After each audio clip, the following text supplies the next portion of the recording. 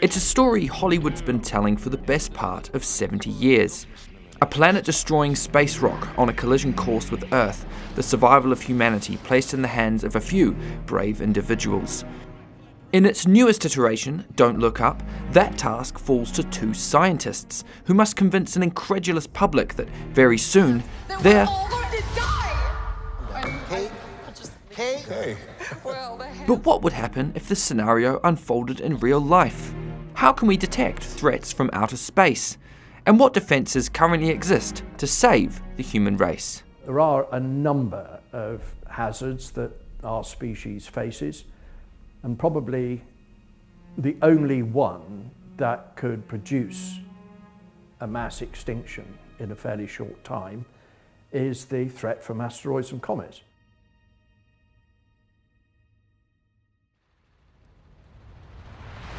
On February 15, 2013, dashcams in the Russian city of Chelyabinsk captured something incredible and terrifying. A meteor the size of a 6-story building broke up and exploded while hurtling through the sky about 28 miles above the city. The blast didn't kill anyone, but it did injure more than 1,000 people and smashed windows in more than 3,000 apartment blocks. But maybe most disturbing about the blast was the fact that no one saw it coming, not even those that were looking. It's only a tiny bit, but that's part of the Chelyabinsk meteorite. Former British Army Major Jay Tate runs the Space Guard Centre, a hilltop observatory in Wales dedicated to tracking asteroids and comets. He's part of a global effort between professional scientists and grassroots astronomers to identify and track asteroids and comets that could pose a threat to planet Earth. We were expecting the very close pass of a fairly large asteroid at about 7 o'clock in the evening, and at about 6:30 in the morning I got a telephone call from an unnamed newspaper saying, "Tell us about this asteroid." So I said, "Well, fine, but why now? It's not happening until 7 o'clock tonight." And they said, no, the one that's just exploded over Russia. Despite exploding with the force of more than 30 Hiroshima bombs, the object over Chelyabinsk was, on a cosmic scale, pretty insignificant. It's only about 17 meters across. That's way below the threshold for the main search programs.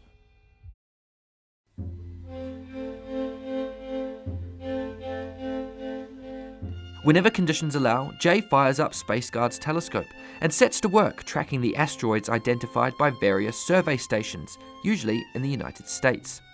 There's one that crosses. Every day he receives a list of objects from the Minor Planet Center, the global library of known asteroids and comets which keeps track of what's whizzing about in the sky above our heads. This is today's list. It's relatively short today. Normally that would be a couple of pages long.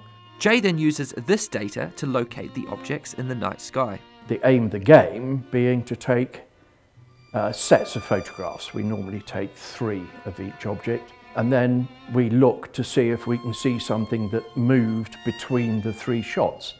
And based on that, we can then determine its orbit round the sun and find out whether it's going to be a problem or not. As Jay and the other observatories dotted around the planet each contribute their separate data points, a map of the orbits of these cosmic bullets is slowly built. We've got an asteroid here. This one's actually called Apophis, and it crosses the Earth's orbit twice for each of one of its orbits, once there and once here. This is the one that could possibly come pretty close in 2068. Following the Chelyabinsk explosion, a congressional hearing was held in the USA to discuss the threats posed by asteroid impacts. We know that there are about 1 million of them out there. We know this by counting craters and by knowing what small fraction of the sky we've actually been able to survey thus far from the ground. NASA had already been tracking near-Earth objects since the 1970s, but in 1994 they received a mandate from the US Congress to find at least 90% of NEOs larger than 1 kilometer in size. By 2010, they pulled it off. Since then, the search for smaller-sized objects has continued.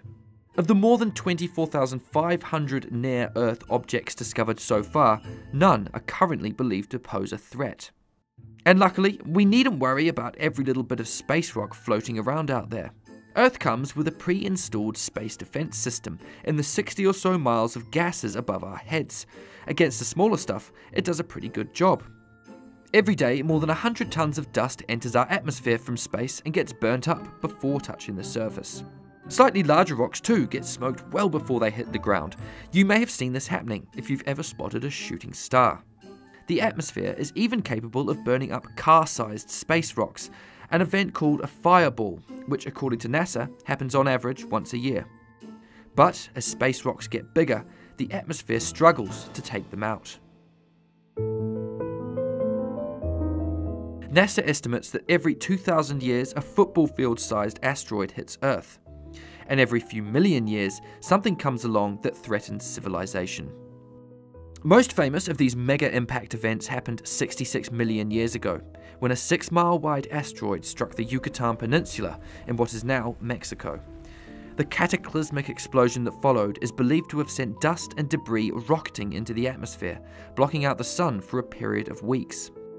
This is thought to have drastically altered Earth's climate, leading to the extinction of 3/4 of all life on the planet, including the dinosaurs. Impacts on this scale are thankfully really rare, but smaller objects can still pose a threat. To take out a reasonable sized country or a small continent, you probably need something about 150, maybe 200 meters across. For global effects, then you'd be looking at something kilometre, maybe 2 kilometres across. We guess that mass extinctions begin to creep in between the sort of 5 to 10 kilometre size. The best estimate is that we found between 95 and 96% of all of the large ones that have orbits that cross the Earth. The smaller ones that could just take out a large country or down to a sort of city size, we're probably still in the single figures of percentage, discovery-wise. In the early 20th century, Earth got a taste of the kind of damage one of these relatively small objects could do. The Tunguska event back in 1908, probably an object somewhere between 50 and 60 metres across. Never hit the ground, it was an airburst, but it took out an area about the same size as London inside the M25. The blast flattened about 80 million trees. Its heat was felt 35 miles away, and estimates put the strength of the explosion at 180 times that of the atomic bomb dropped on Hiroshima. It's like Chelyabinsk on steroids, where the main damage is from the blast wave in the atmosphere, the shock wave in the atmosphere, because it's actually very hard for an object to reach all the way to the ground. The atmosphere is very protective, but the pressure wave that a large object punches through the atmosphere, that pressure wave does hit the ground. That's Richard Benzel, Professor of Planetary Science at the Massachusetts Institute of Technology. He's an expert on asteroid impact risk and the creator of the Torino scale, a 0 to 10 measurement which astronomers can use to quickly gauge the risk any space object poses to Earth. At 0, an asteroid is completely harmless, and even at 1, 2, 3, or 4 in the scale, it simply means that we've discovered an object and we're still determining its orbit. And it's only when you get to the 8, 9, 10 at the upper end of the scale, then you are sure that you have a seriously hazardous object that is on a collision course with Earth. The risk of an event on this scale is very low, and made even lower by the global effort by NASA and other agencies to find these massive objects. We've found 90% of all the largest asteroids, and then we're slowly trying to work our way down to smaller and smaller sizes. But this relies on the objects being close enough to be observed by Earth's telescopes, and not all of them are. The worst case scenario the nightmare, is that we find a large, long period comet. That's one with a period of more than 200 years, i.e. we've probably not seen it before, with a course that will cross the Earth. In a case like that, we could probably expect at maximum 2, maybe 3 years of notice.